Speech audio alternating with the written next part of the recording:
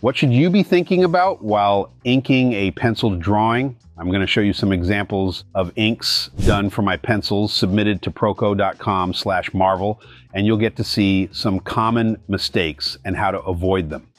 So ash, first thing I'm looking at is, solid black. I'll push it a little bit more.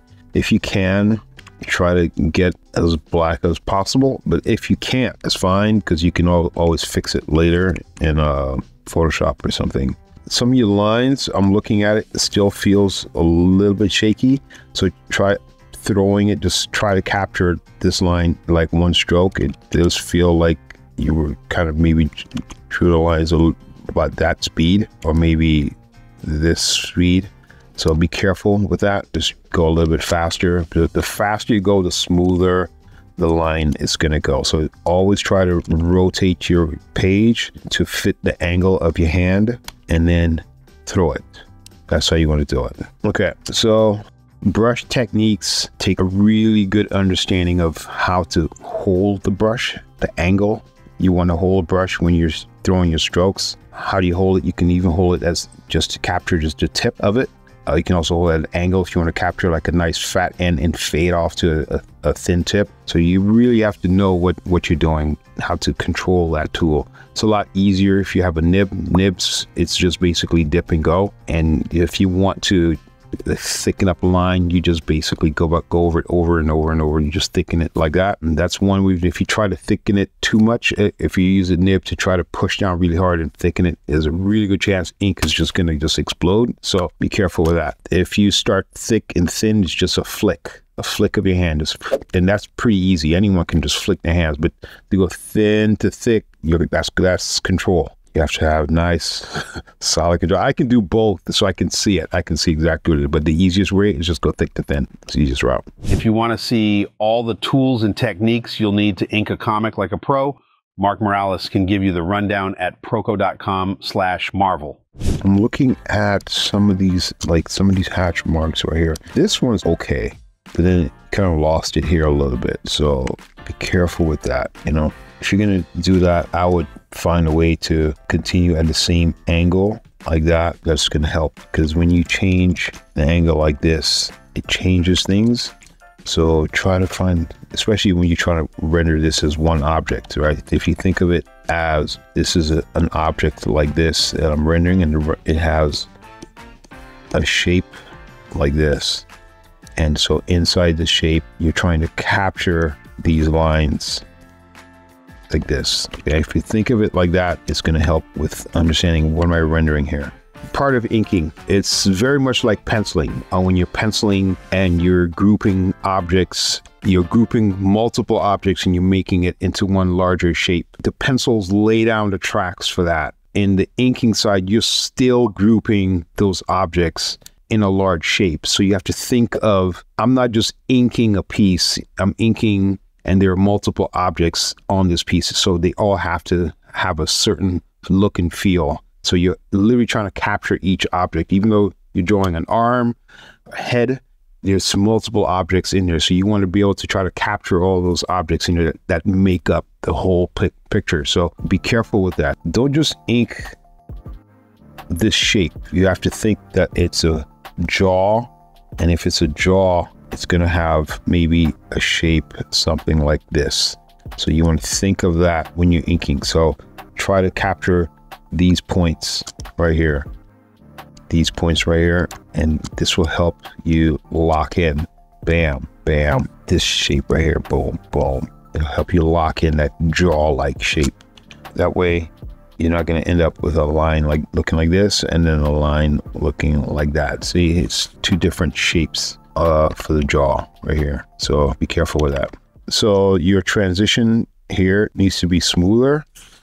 The transition from this black to this gray area back to this black again. You have to find a little bit better ways to transition that over. Okay. Again, this is the difference. So instead of you inking this area, think of I'm inking a shape like this that has shapes like this in it. If you think of it like that, and each one of these shapes has form. Each one has its own form like this. So if you think of it like that, that will help you understand, what am I inking here? Am I just inking a dark area, or am I inking a human body here with a shape like this sitting on top of it? You know, you want to think of it like that. Just break it down in your brain versus, oh, I see a line, I'm just going to follow this line. And that's not how you want to think about it. That way you're not going to end up with shaky hands like this or like this, because right now it's pretty shaky. So this is a good example. See how you have these dark areas here, right? You have all these dark areas here, and then you have all these bright areas here. It doesn't feel like it's one solid piece. It doesn't feel like it's a solid piece, I guess. It feels like, oh, I see a dark area and I'm going to try to ink this dark area. That's what it feels like. That's not how it is. So you have to think, this is a hand that has a shape like this with knuckles on it like this, and there are bones back here. If you think of it like that and you keep that in mind as you're drawing, it's going to help you understand, what am I drawing here? In other words, just think of it like it's a tube like this, with another tube here, with another tube here, and inside this tube there's another tube here, there's another tube here, maybe there's another one right here. And now it kind of helps you understand, okay, what am I lighting? You know, what's going on? You know, where are things going to fall? That's how you want to think about it, right? So you can actually come in and ink this area and make this solid black, and then come back and ink this area here and then make that solid black. You can think of it like that too. If you approach like that, you're piecing it together versus trying to guess, what are these shapes, you know? So it's almost like, oh, I'm just going to ink this one here with a shadow here. And then here's another one here with a shadow here at the back, but it also has a drop shadows coming like this way. If you think of it like that, okay, it'll help. So that one was not bad. Patrick. Okay, Patrick. Inking is a dance. Your lines dance. It's almost like ice skating. It's not dancing anymore. It's ice skating now. It's not bad in certain areas. Looking at some of the line work, some of these lines here could use a little bit more finesse, just making it a little bit more smoother. The thought to curve these lines going back like that, I mean, that's cool. To me, that's a style thing. So you have your style and you're applying your style to this structure. To do this and then do this again with the muscles, that again, that's a style thing. You know, this is not bad here. This is really good. I like this, how you kind of went back and forth like this. It's not bad.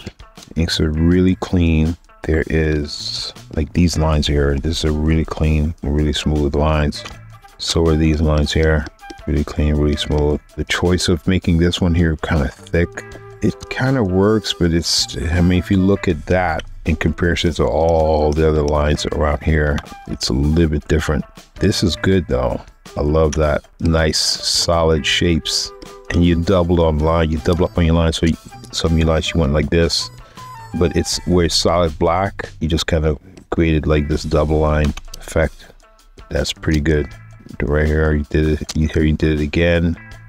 You know, you did a little bit here. You did it here. You did it here. It's pretty good. Okay. And I love this. That came out nice. So that's pretty cool. Feels a little bit too much with the splatter. I would cut back on the splatter a little bit. If you look at the line quality here and then the line quality you have going on here, it's in harmony, and then the moment you add the splatter, it kind of throws it off. So I would limit that, and I'd probably come back with some white. I'd probably splatter some white on top of it, you know, just to kind of help to break it up a little. This is too wispy. You need more structure with the clouds. So I try to find a little bit more structure with this. This isn't bad right here. This is not really my style, but I can't really critique that because it's not horrible. It's clean, it's good. It's not really my style, but it's not bad either. Yeah, you came back with the white lines. That's pretty good. Good thinking on that one. This is not bad here. The transition, see? Yeah, pretty good, man. So overall, from what I can see, from what I can tell, still a lot of your line work is still a bit shaky. So I would spend more time just to get more comfortable with your tools. Just so practice using tools more. Ink other people. Don't ink yourself. If you can find some blue lines from another artist, find that, print it on a board, and go practice doing that. You should be able to knock out some pretty solid, good inks within time. But practicing on top of yourself is going to be a little bit tougher because you're already comfortable with your penciling style. And so in your mind, you're already heading in one specific direction. You're comfortable and you're just going. But if you're inking someone else, it changes things. And now you're looking from someone else's perspective. You're seeing how someone else sees the same object that you're looking at. And now you're trying to interpret what that other person put down. So practice inking other people. I think that's the best and the quickest way that you're going to improve. You're going to just keep attacking that and just getting better at it. So other than that, just, keep inking every day, learn your tools, and just finesse and smooth out your lines a little bit more. Just remember that inking is a dance. So you have to be able to move and flow with these lines, and you want to be able to capture it and make sure that you can get your texture lines looking correct. You want to get all your smooth contour lines looking correct. You want to get your cross hatching lines looking correct. You want to get your distance and your close-up lines looking correct. So you just make sure it all works together. There is a solid way of actually doing it, but you also want to implement who you are as an artist into it. It's not just, it must be this way, it must be that way. So if you think of it as a bunch of small pieces inside of a large piece that you're inking and you're putting together, I think that's a solid way of just eliminating a lot of the issues that you're going to run into and get yourself on a path of being a good inker. So good job. There's still time to submit for the next assignment. Go to proko.com/marvel to catch up on our lessons on cinematography, framing, and perspective. Then test your skills in the assignment project and you could end up in the next premium critique video.